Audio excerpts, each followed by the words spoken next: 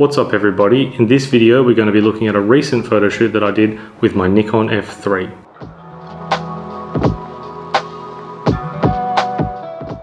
So recently I've really been enjoying shooting a lot more black and white film. I've been developing myself and scanning myself and just been really loving the process and the results that I've been getting. I've been especially loving the results that I'm getting for shooting portraits. So when this shoot came around, I knew that I wanted to shoot a lot of black and white. Along with shooting black and white film, I wanted to try out one of my new lenses, which is this Voigtlander 58mm f1.4 Nokton. It's a really beautiful lens and I really enjoy it, and I'm going to have a video coming up fully dedicated to this lens, but for the moment this video is mainly about the portrait shoot. So to start the shoot off, I loaded my camera with some Ilford Pan F.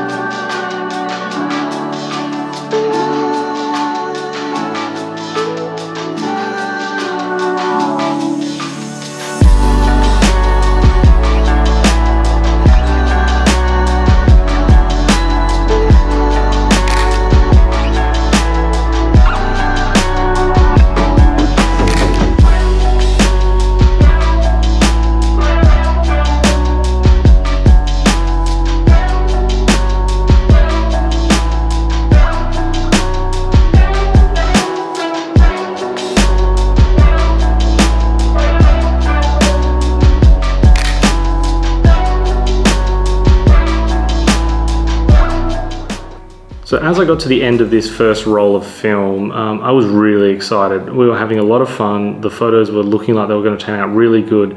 And I've been really trying to improve my YouTube videos and how I'm filming.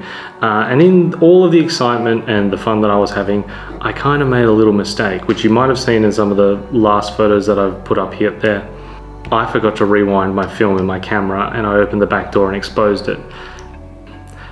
Now this isn't the end of the world. It only ruined maybe 4 or 5 photos at the end of the roll, and then burnt some light marks onto the others, which some of them look kind of cool, I guess. But just goes to show that these mistakes can happen to anyone. I've been shooting film for at least 6 or 7 years now, and even sometimes I forget to do simple basic things like that. So if it does happen to you, don't get too discouraged, and just know that unless you leave it open for ages and just expose heaps of light to it, most of the film's probably going to be all right. It's only going to be sort of maybe 4 or 5 actual shots that are ruined, and probably 8 to 10 that have got some effect on there. But yeah, generally it's kind of salvageable. So after making this mistake, I did want to shoot another roll of Pan F, because I thought, I wasn't sure how many of the photos would have been damaged, so I thought, I do want to have some more shots. So loaded the camera up with another roll of Pan F, and off we went.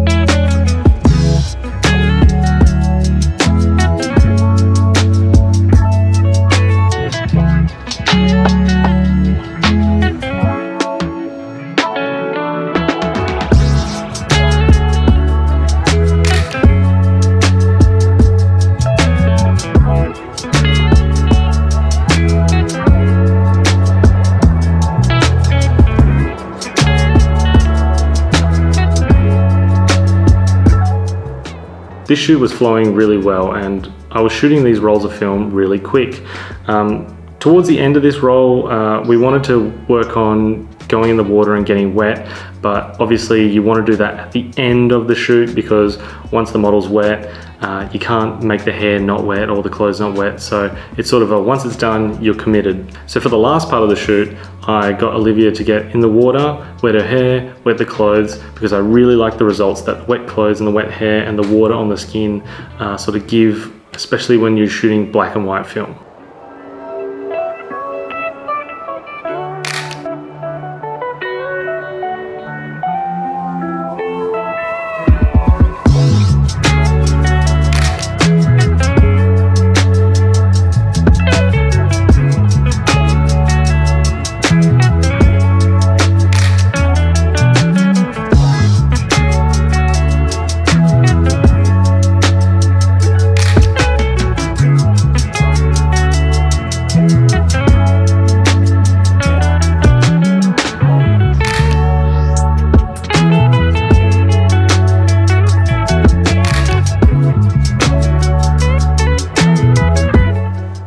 So after finishing this roll of Pan F, I still wanted to shoot some more, even though I was going into my third roll for one shoot. So I threw some HP5 into the camera. I don't like HP5 as much for portraits. I think it's a nice film, but overall I just really love the results that I get from Pan F. But it was still good. I'm still very happy with all the results that I got with the HP5.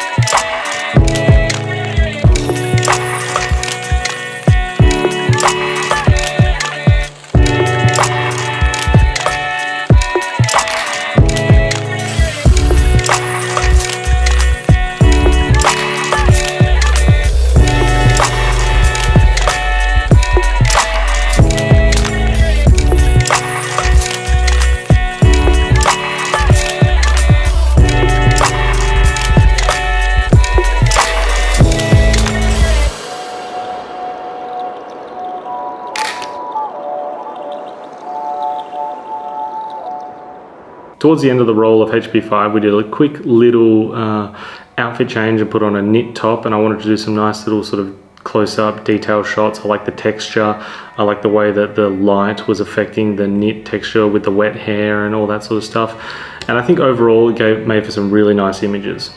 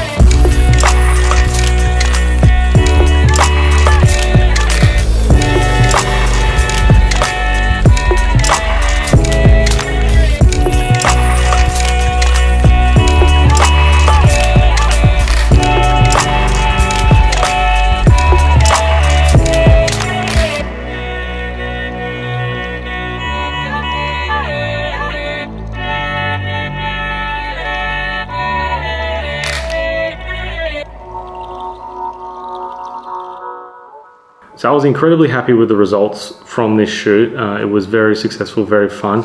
I really like this combo of camera and lens, especially with the black and white. I think when you stop this Voigtlander down, it is incredibly sharp, very nice. And when you have it wide open, it has this real dreamy look, nice out of focus areas, nice bokeh.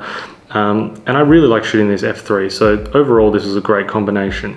And Olivia, who was the model, did really well. Everything just absolutely worked out perfectly. This was a fantastic shoot, I loved it. So for the photos, I think I like the Pan F photos the most. I just really love Pan F. I won't stop going on about it. I think it's a great film. The tonality, the contrast, just the way it renders in the shadows and the darks and the grays. It's beautiful. I absolutely love it.